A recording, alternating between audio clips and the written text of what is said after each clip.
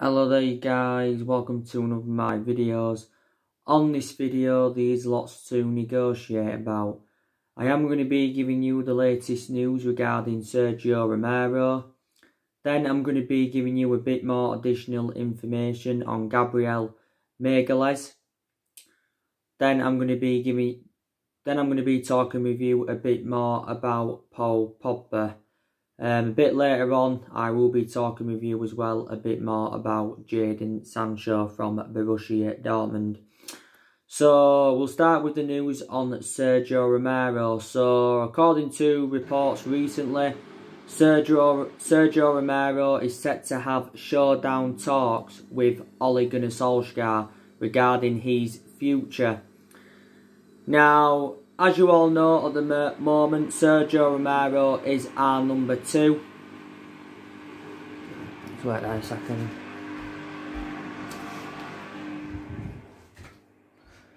Sergio Romero is our number 2 goalkeeper, but Dean Henderson's going to be back at Manchester United for next season, which then means that Sergio Romero will be our third choice goalkeeper. So reflects on that, I presume he'll want to leave the football club.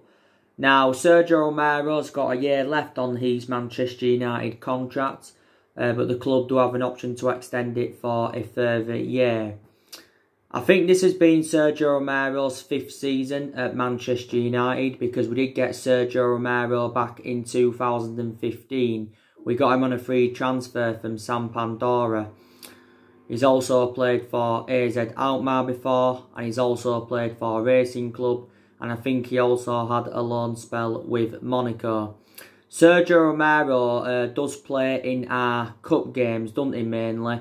And I think he did very well in our FA Cup games, you know, kept a hell of a lot of clean sheets. So, you know, there's a chance that Sergio Romero could leave the football club in this summer transfer window. But yeah, anyway, you know, Dean Henderson, he's going to be coming back to Manchester United for next season, like I mentioned. Obviously, I don't know if Dean Henderson's going to be our number 1 for next season, but he's going to battle it out with David De Gea. Obviously, you know, Dean Henderson's had 2 successful loans at Sheffield United. And I've got to make an admission regarding Dean Henderson. He has been Sheffield United's player of the season. Dean Henderson's also had other loan spells with Stockport, Grimsby and Shrewsbury. We did get Dean Henderson back in 2011 from Carlisle. We got him at just the age of 14. Now, Dean Henderson's got a contract with Man United until 2022, but Sky Sports did say earlier on this week that our contract talks with Dean Henderson have hit a crucial stage. And he says his future will be much clearer in the next couple of weeks. I think we're hoping to get Dean Henderson a new 5-year contract at the football club. And reportedly Dean Henderson could be one of the highest paid goalkeepers in Europe. But there's a lot of Manchester United fans saying that Dean Henderson should be our number 1 for next season. Solskjaer was talking a lot about Dean Henderson prior to our game against Sheffield United. And he did say that he expects Dean Henderson to be our number 1 goalkeeper and England's number 1 goalkeeper in the future, because Dean Henderson has now got that experience behind him. Chelsea, of course, are still looking to get him on the board. Chelsea are looking for a replacement for Kepa Arrizabalaga.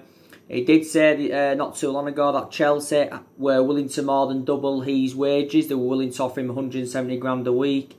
His current wages at the moment are like £70,000 a week, but Sheffield United have been paying the vast majority of that. But Dean Henderson's only very young, you know, he's only, what, is he 22, 23, and look at how old Sergio Romero is. I think Sergio Romero is like 32, 33 years of age. So, you know, Dean Henderson's a good 9 or 10 years younger than Sergio Romero. But to be honest with you, Dean Henderson should be our number 1 for next season. Because David De Gea, you know, has been our number 1 for several years. You know, this has been David De Gea's 9th season at Manchester United. You know, he's now approaching his 10th year at the football club. But we've been very critical of David De Gea. You know, reflects on these calamitous mistakes he has made. He's been a liability in the last couple of years. Like I've said before, David De Gea's had 7 good years out of the 9 years he's been at Manchester United. But David De Gea did say the other week he intends to stay at the football club for several years. You know, David De Gea has made 404 appearances for Manchester United in all competitions. And I think he's made around 300 odd appearances in the Premier League. But, you know, Solskjaer was talking about De Gea a few weeks ago now, you know, saying that he has been the best goalkeeper in the world for the last 9 or 10 years because De Gea has won everything domestically with us.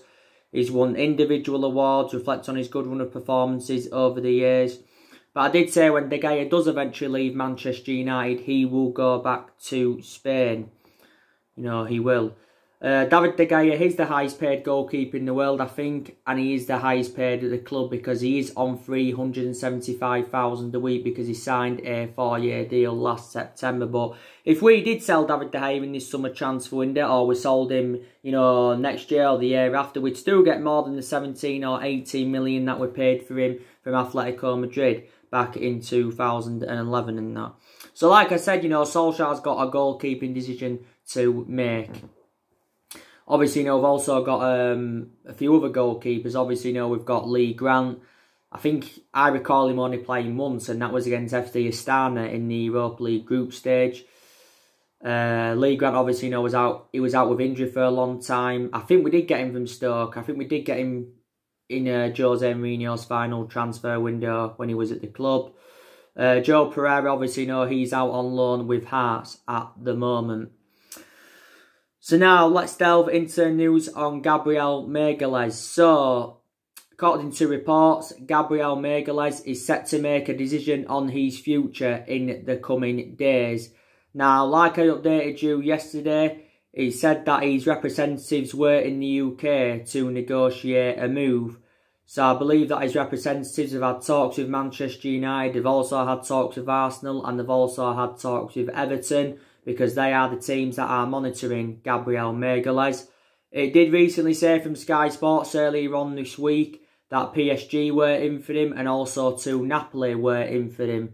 And it actually did say that Napoli were emerged as the favourites to get the player. Don't forget Napoli have already signed Victor Osimhen from Lille for around £45 million. It did also say that we've tabled a £27 million offer for Gabriel Magalhaes, plus bonuses included. And that is a cheap solution. Gabriel Magalhaes is only the age of 22, very young. He is a centre-half and Manchester United are in search for a centre-half, despite the fact that we have got 7 centre-halves in the team. We're looking for someone to go alongside Harry Maguire in our back line. Because, quite frankly, Victor Lindelof's not on Harry Maguire's level. You know, Eric Bay, you know, he's always injured. So, if we could get a centre-half, you know, that would be very, very beneficial. I think Gabriel Magalhaes got the player of the season for Lille. By the way, Lille did not get qualification for the Champions League. So, they are into the Europa League for next season. I think they did, by the way, finish 4th. Gabriel Magalhaes has got a contract with Lille until 2023, so still a few years left on his contract. And Lille paid £1.5 million for him, I think from Avia. He also had loan spells with Troyes and Dynamo Zagreb. He has made around 52 appearances for Lille as Gabriel Magalhaes since his arrival. I think he's enjoyed around 3 seasons now with Lille. So there's actually no chance we could get him on the board. There really, really is. But do you think he'd go well alongside Harry Maguire in our back line? Obviously, there's been other centre-halves on our agenda. You know, Tyrone Mings has been on our agenda from Villa. Kalidou Koulibaly, you know, Manchester United is still in for him. I think Napoli's president has revealed their asking price. And Napoli, will not let Kalidou Koulibaly go for less than £81 million. But to be honest with you, I don't see us getting Kalidou Koulibaly. So that's the latest news on Gabriel Magalhaes. Let me just give you some news on Paul Pogba. So I think now Paul Pogba is staying at Manchester United. now that we have got qualification for the Champions League. You know, if we didn't get qualification for the Champions League, then there may still have been a possibility chance that Paul Pogba could have left the football club. Now, like I said, Tino, I didn't really have a perception on Paul Pogba for the vast majority of the season because obviously he was out with the ankle injury. You know, Pogba's sustained quite a few injuries as a Manchester United player. Now, I think we need to get Paul Pogba a new long-term contract, you know, to end the uncertainty over his future. Now, there were stories coming out quite a few weeks ago, a couple of weeks before the season finished, and it said that, you know, Pogba was close to signing a 5-year contract at Manchester United. And also Fabrizio Romero was talking and he said that Manchester United want to extend Paul Pogba's contract. And he said apparently his agent Mini Raiola is waiting for the offer. Now as it stands at the moment, Pogba's just got under a year left on his Manchester United contract. But the club do have an option to extend it for a further year. Now at one point it was looking very imminent that Pogba was going to be leaving the football club. Because obviously, you know, last summer he was relentlessly linked with a move to Real Madrid. Obviously, you know, Paul Pogba did say last summer he was seeking for a new challenge and he publicly admitted that he wanted to leave the football club. There was also a lot of narratives about him possibly going back to Juventus because Paul Pogba did enjoy 4 good years with Juventus. Also, PSG, Barcelona and Inter Milan have been in for Paul Pogba before. But I think now, you know, like I said, he will stay at Manchester United. Pogba's on just under 300 grand a week at the moment, so he is one of our highest paid players. And he's our most expensive signing at the moment because we did pay £89 million for him. I think towards the start of the resumption of the season, Paul Pogba made a fantastic impact. You know, I thought he did well in the 1-1 draw with Tottenham when he came on. I also thought he did well in the Sheffield United game. I think he had the most touches in the Sheffield United game. You know, he also did well in the Villa game when we won 3-0 because he scored his first goal for Manchester United since April 2019. But I think towards the end of the season, you know, Paul Pogba did look a bit off the pace. But I think his combination with Bruno Fernandes in our midfield has been absolutely fantastic. And I think it's probably the best midfield partnership in the Premier League. So I think now Paul Pogba is staying at Manchester United. You know the ongoing situation with Jadon Sancho, don't you? Obviously, you know, there's been reports coming out earlier on this week saying that Manchester United and Borussia Dortmund have agreed an initial £60 million fee for Jadon Sancho. But we need to, you know, come to an agreement on the remainder of the deal. You know, we need to sort the add-ons and that out. I think it did say there's going to be like 30 or 40 million in add-ons. So the deal in total is going to be worth around £100 million, maybe just over £100 million. Obviously, the add-ons are for Jadon Sancho's appearances, how Manchester United progress in the Premier League, and how we progress in the Champions League. Because throughout this Jadon Sancho transfer saga, you know, Borussia Dortmund have remained ruthless over their valuation. You know, they have said several times that they do want over £100 million for the player. On the other hand, though, we said for a long time, you know, we are not willing to meet Borussia Dortmund's asking price. It said recently, you know, that we'd set our limit. We was only willing to pay 80 million for Sancho. Before that, it said we was only willing to pay 50 million. There was reports coming from the German press earlier on this week, you know, saying that Man United had an £89 million bid turned down for Sancho. These reports were coming from the German press, but we actually, you know, denied this. But it's very imperative that we get Sancho on the board because he is our #1 priority target and he has been our #1 priority target for a while. The deadline, Borussia Dortmund have already set the deadline for the sale of Sancho. They've said, you know, Man United have got until the 10th of August to sign the player. We've already revealed that we are willing to give Jadon Sancho the number 7. Because I think he'd fulfill the number 7 fantastically well. You know, we have had a lot of good number 7s up and down the generations. You know, Sancho's still got a contract with Borussia Dortmund until 2022. You know, Obviously, you know, Dortmund only paid £8 million for the player. They paid £8 million for him from Man City back in 2017. But this has now been his third season in Germany with Dortmund. And analyse his performances in the few years he's been with them, his valuation has persistently grown. But I've outlined the reasons why I want Sancho at Man United is because he's well proven in the Premier League. And he's also got a very, very good friendship with Marcus Rashford. Don't forget, recently Sancho was on a private jet. And he also put a picture of him and Rashford on social media when they was on England duty. So that, you know, did fuel quite a lot of speculation up. But yeah, you know, it does now say that the fee has been agreed. So probably, you know, Sancho will be our first signing in this summer transfer window. But I said, you know, if we didn't get qualification for the Champions League, you know, then I don't think there'd have been any chance of Man United getting Sancho. But we've got Champions League football on the board, you know, it increases our chances now a lot of getting Sancho on the board. Don't forget, Kicker did recently say, which I think is a German outlet, and they said that Sancho prefers a move to Liverpool over Manchester United. But I don't think Liverpool want him enough. But we know that Fabrizio Romano's spoken about the Sancho transfer saga quite a few times. Also too, Christian Falk spoken about the other week. Simon Stone from the BBC has also spoken about it. So there you go. But Solskjaer wants this deal done quickly for Sancho. He wants this deal done quickly, he really, really does.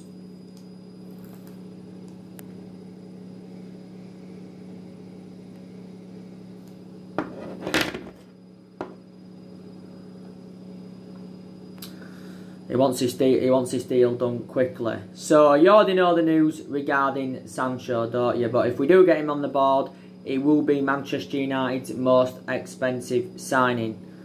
You know, like I said, we've looked at a few alternatives to Sancho because I will make the admission, you know, there is cheaper solutions than Sancho out there. So that is the latest on all of, you know, that, what I've mentioned to you. But I think Ole Gunnar Solskjaer is worried, by the way, about Chelsea's transfer plans. Because he knows, you know, teams are going to recruit in this summer transfer window. And obviously, you know, Chelsea have already done good recruitment, you know. So far, they've made 2 signings. Obviously, you know, they got Hakim Ziyech back in February for around 37 or 38 million pounds. Obviously, you know, they got Werner, you know, for 48 million pounds from Leipzig. So they spent, is it around 80 million pounds there on 2 players. You know, Chelsea is still looking to get more, recommend more players in. You know, they try to get Havertz from Leverkusen, Ben Chilwell from Leicester. You know, Chelsea are also trying to get him. So Chelsea could be in there with a shout for next season. Obviously, you know, Manchester City, and they signed a couple of players. They did sign 1 player, but I can't remember who it was. Obviously, I think they've got Nathan Ake now on the board. I don't know if it's official. I haven't seen it recently. But last time I read up about it was from the BBC, and it said that Man City had their £41 million bid for Nathan Ake accepted from Bournemouth. So yeah, it's definitely going to happen, obviously, because the BBC is a reliable source. But yeah, £41 million, and I think Ake is going to go very, very well alongside Laporte in City's back line. I think City are going to get Ferran Torres as well. He said for around £21 million. So they're doing good business so far. You know, City would have just been relieved to have their 2-year Champions League ban overturned by yes, because if they didn't have it overturned, then maybe, you know, they would have found it difficult, you know, to get the players that, you know, they did want to get in and all of that. Liverpool probably want to make a couple of signings, you know, because they want to continue their dominance up. Tottenham, you know, they definitely need signings. Whether they make signings or not, I don't know.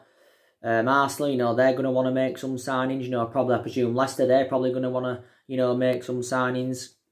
So we have got to recruit well in this summer transfer window. But this summer transfer window is Ole Gunnar Solskjaer's 4th transfer window as Manchester United manager, because so far Solskjaer's enjoyed 3 transfer windows at the football club. He didn't recommend anyone in his first transfer window, but in the 2 previous windows he has brought 5 players in. Obviously, you know, he's made 4 permanent signings. Last summer he brought Daniel James, Wan-Bissaka and Harry Maguire in. And in January he brought Bruno Fernandes and Odin Ighalo in. But Solskjaer, like I said to you before, he said at the start of his managerial tenure, he agreed this with Mike Phelan that he wants to make around 9 signings, you know. And I think in this summer transfer window, you know, Solskjaer has said, you know, he wants to make at least 3 signings because he probably believes we need at least 3 signings, you know, if we are to be title contenders next season.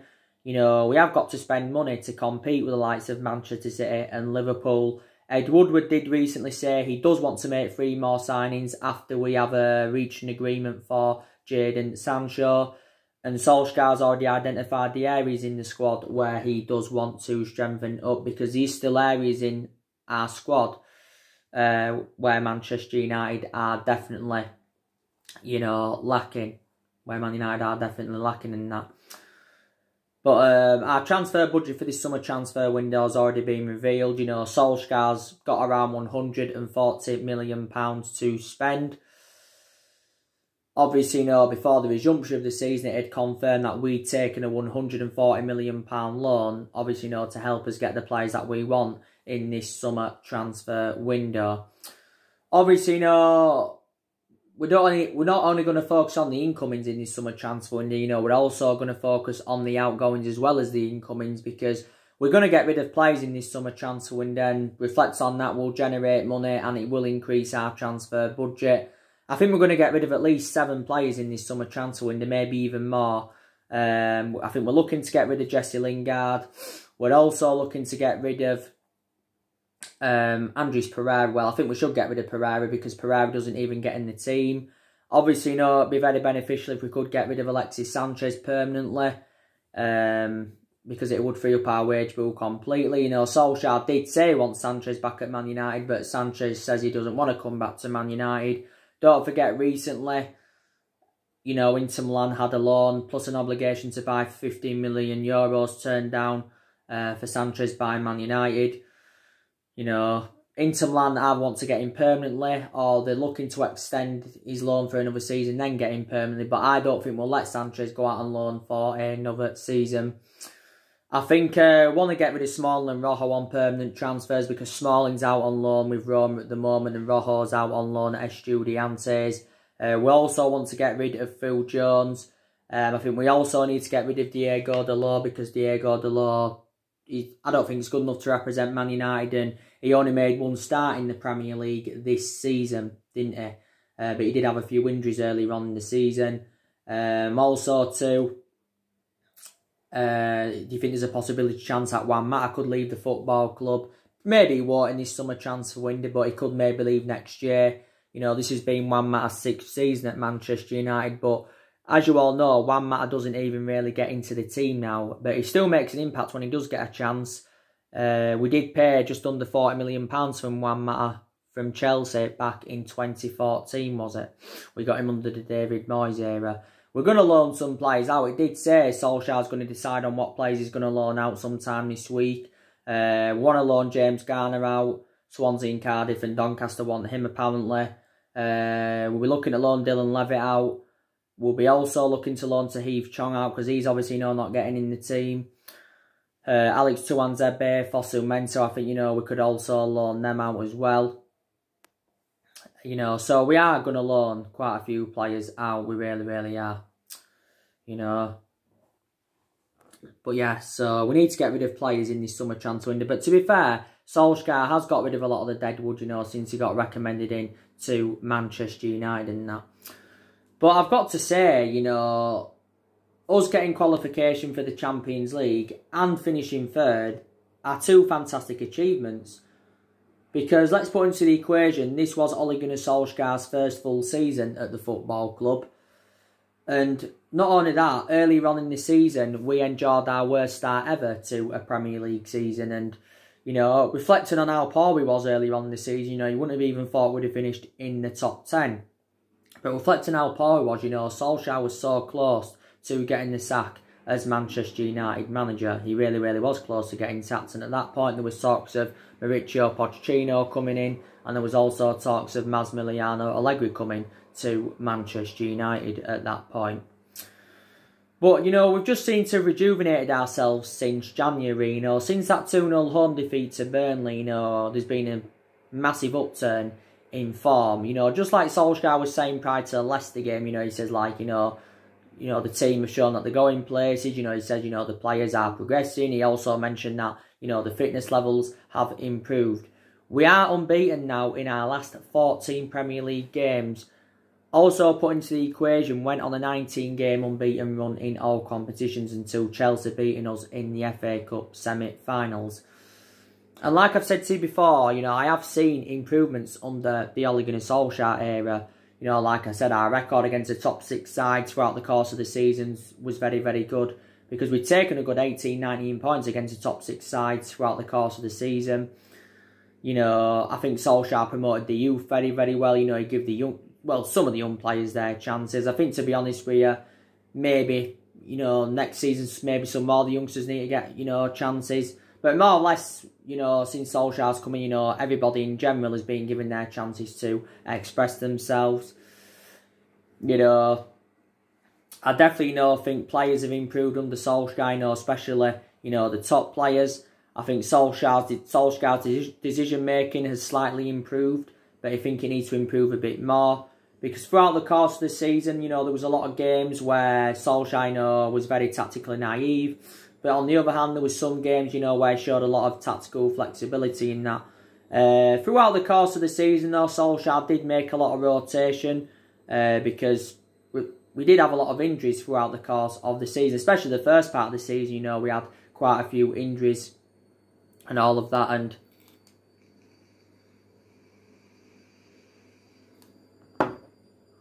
all of that, we had quite a few injuries. But obviously, you know, don't forget there was a period where Solskjaer went with the exact same team for 5 games in a row in the Premier League, and that's the first time we've done that since, like, what, February 1993, so that's like 27 years ago now. But I think now Solskjaer knows his best formation. Obviously, you know, he knows his best 11 and that, you know. Obviously, you know, if Manchester United do sign Sancho, if Man United do sign, say, Raul Jimenez and that, you know, Solskjaer would know how we would line up with them 2 players for next season. You know, if Jack Grealish came in as well, he'd know how to line up, you know, if Jack Grealish came into the club. But, yeah. Yeah. You saw my video that I did yesterday as well. Man United are considering resting several key players for our Europa League games next month. It is the knockout stages and that. Like I said to you, know, the Europa League is definitely a priority for us. Because if we can win the Europa League, it will be our first trophy under the Ole Gunnar Solskjaer era. And it will be our first trophy in over 3 years. The last time when without winning a trophy for over 3 years was back in the late 80s, was it? So I want us to win the Europa League. We are actually, you know, the favourites to win the Europa League. You know, we have got Lask on the 5th of August, which is like, what, 4 days away now. It is the second leg. You know, we are 5-0 up from the first leg. In the first leg, obviously, you know, it was Odi Nagalo that scored. I think he also got an assist. Dan James scored. I think Mata scored. Greenwood scored. And Andres Pereira scored. So we are obviously, you know, into the quarterfinals of the Europa League, and the quarterfinals are played on the 10th and the 11th of August and that. So players that we could actually, you know, rest in the Europa League for next month, for this month, sorry, next month, it's this month now because it's the 1st of August, sorry. You know, we could rest players like Bruno Fernandes because he's more or less played in every game since he came from Sporting Lisbon in January. Harry Maguire, you know, he started every game, I think, in the Premier League this season for us, so he could get given a rest. Possibly Wan-Bissaka could get given a rest because he lost his pace towards the end of the season, didn't he, a bit? Maybe Paul Pogba, Rashford could get given a rest. You know, Martial could get given a rest. I think probably Mason Greenwood will continue to play. Luke Shaw's obviously not out for the rest of the season, so obviously, you know, he can't play anywhere. So Brandon Williams will play at left back. Tuan Zebe and Phil Jones have been out injured, but I think it did say they're going to be back for this month, so they're maybe, you know, involved. David De Gea could be dropped to the Europa League, and we could start Sergio Romero instead. So this is what I think, you know, Manchester United should do. Juan Mata, you know, could be involved in the Europa League games. He's another one. So too, you know, could Daniel James. You know, so there you go on that. But like I said, for next season, Solskjaer's got to exceed expectations, because our expectations next season will be to challenge for the Premier League title. It really, really will, because we haven't won the Premier League since 2013. The last time we won it was in Alex Ferguson's last season and all of that. But like I said, Solskjaer's been at the football club now over a year and a half. You know, I think he's been permanent Manchester United manager for a good 16 months. We give Solskjaer the job permanently, you know, reflecting on what he did in that 3-month period when he was the interim manager. Like I've said to you, Solskjaer's got contract decisions to make, because we've still got around 8 players' contracts that are due to expire next year.